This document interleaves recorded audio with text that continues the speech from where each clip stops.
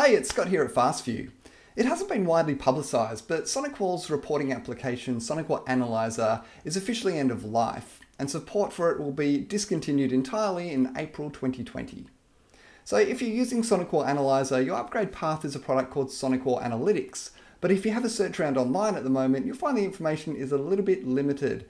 However, there is a free online demo that you can log into to get a feel for what SonicWall Analytics provides. So I've been checking it out, and I thought I'd give you a quick tour and just share some of my thoughts on SonicWall Analytics. So let's get into it. Okay, so to access the live demo, you want to go to livedemo.sonicwall.com, make your way to the Management and Reporting section, and click on Analytics down the bottom here, and then click the View Live Demo button. Okay, so once you're logged in, you can see a list of your SonicWall devices down the left-hand side. You've got a middle panel here that does change depending on what's selected. And at the top, we've got Home, Reports, Analytics, and Notifications. Now, I've noticed that when you do log in, it takes you to the first SonicWall in the list here.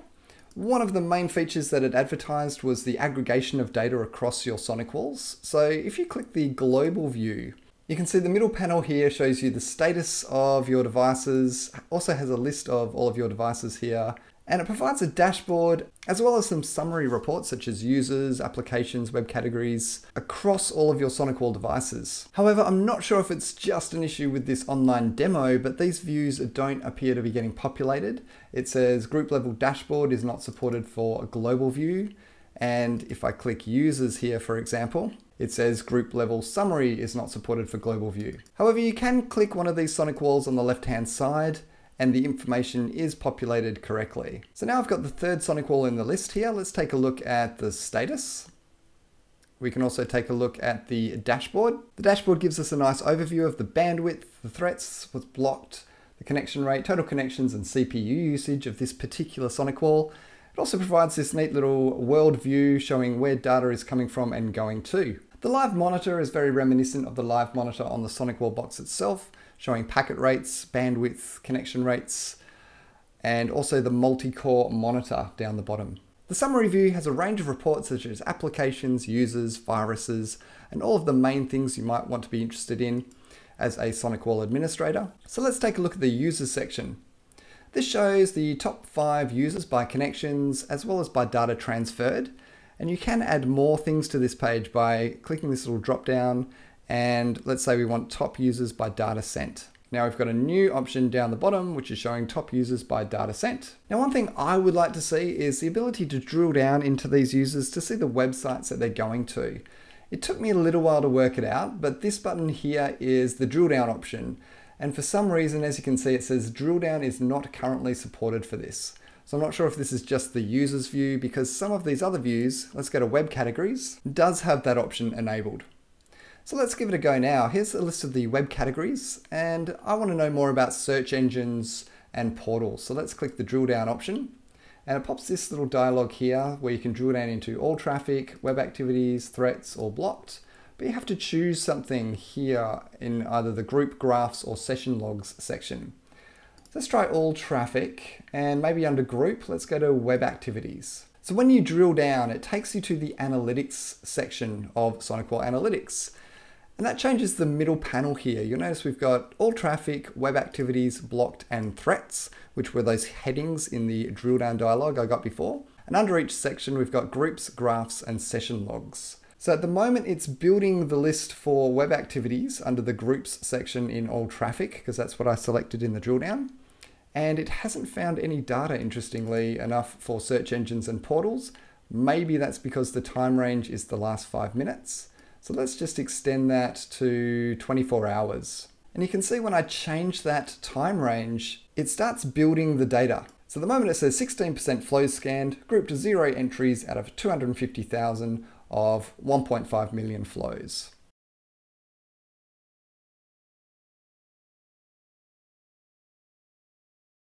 Okay, so it's finished scanning through those flows, but it hasn't found any data either. So I'm not sure what's going on there. Let's remove the categories filter and see what we get for web activities. So again, it's got to scan through those flows. And at least we're getting data this time, so it is building that up. But you notice this view is constantly refreshing. So as it gets further through the scanning, that this view is constantly updating. And depending on the time range you've got selected, that may take a little bit of time. Okay, so we do have Google here in the list, so I'm not sure why my filter for search engines and portals wasn't returning any data. But I've also noticed that this view provides all of the subdomains for every single website, which does clutter the list quite significantly. For example, if we just take a look at this weather bug, we've got 1, 2, 3, 4, 5 entries in the top 20 sites here for weatherbug. For Mozilla.net, we have 1, 2, 3, 4 entries. So if it just said weatherbug.net and aggregated all of the data for weatherbug, and then it just said Mozilla.net and aggregated all the data for Mozilla, you'd have a much cleaner list of websites. But when you include all of these weird and wonderful subdomains, it really clutters up the list of websites quite significantly. One thing that is nice about SonicWall Analytics is it provides this sessions view here. So if you want to know more about Google, for example, you can click the sessions column, and that will link you to the sessions log view filtered by www.google.com. The other thing that's nice is here's a search result. So www.google.com/search, and you can expand this view. You can see that it was blocked, and you can see what access rule blocked it, and more information. Unfortunately, we can't see the search term or the rest of the URL that's hidden behind the query string. But we can see other information in the log files about any particular flow. You can also select the chart to zoom into a particular section of the logs. Okay, so let's take a look at the graphs view now that we've had a very quick tour of the groups view and the session logs. The graphs view contains this network graph style of chart, which is interesting, especially when being grouped by websites like this. We have the source IPs, which are these nodes, and all of the individual websites being accessed by those source IPs in this sort of exploded arrow fireworks diagram. We can zoom in to view more information, and we can also select the IPs just to get a feel for what those websites are that they're viewing. Let's take a look at the applications. We'll take a look at the graphs view grouped by applications. And again, we're looking at the past 5 minutes. So let's just expand this to, well, let's go to 6 hours. So that's 500,000 flows. Okay, so again, this does get a little bit messy. If you just want to see what applications a source IP went to, you do need to do a little bit of zooming in and selecting and scanning with your eye around the whole chart to get a feel for what applications were accessed. If you want that flat list of applications, then that's when you would go to the groups view and take a look at the applications groups. Okay, cool. So going back to my use case of finding who went to a particular website, from what I can tell, the best way to do that is to go to web activities and then select the website that you want to view. Unfortunately, you can't filter or drill down on multiple websites. It's only one. So if you want to get a feel for everyone that accessed weatherbug, there's actually no way to do that because we can't select multiple websites. And because of all of the subdomains, we need to select multiple websites to filter on weatherbug.net. So maybe let's just choose this Google example again. We can filter a view by clicking that filter button. And each time you update the filter, it has to scan through the number of flows that you've got selected. Or you can also drill down into the website like I did before. And before I went into the session logs, but I guess the best way to view the people that went to a website is to go to sources. Okay, so now I'm looking at my sources filtered by www.google.com. I can group by IP addresses, I can group by interfaces, and I can group by countries, but it doesn't look like I can group by username. So I'm not sure how to actually get the view of users in the analytics view here. There doesn't seem to be an option for it in any of the groups or any of the group bys in either groups, graphs, or session logs. If I just go back to web activities, you can filter the view by users. So in fact, you can filter by a lot of things in your SonicWall logs, which is nice. So let's go ahead and select users, but you do need to know the username if you're going to filter this way. Otherwise, you might be able to use that little magnifying glass coming from the reports view that I was showing you earlier, where you've got that list of users.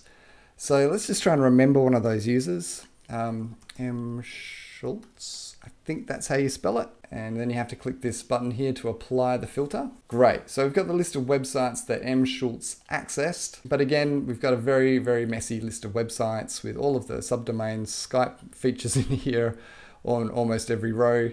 It's not a great view for actually trying to find out what websites this person was going to on the internet.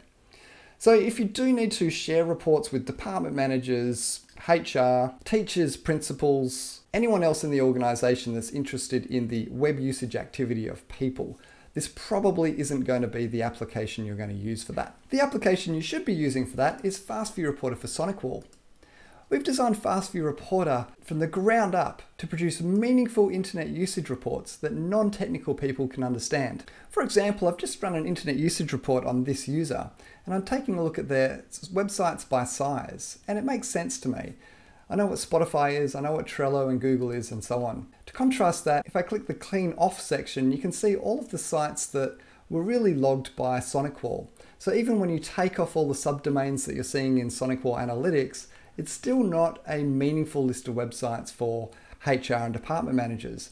No one goes to Edge Suite or Trello Backgrounds or any of these other websites, but with our unique site clean technology, we're able to roll those into the actual websites that were visited.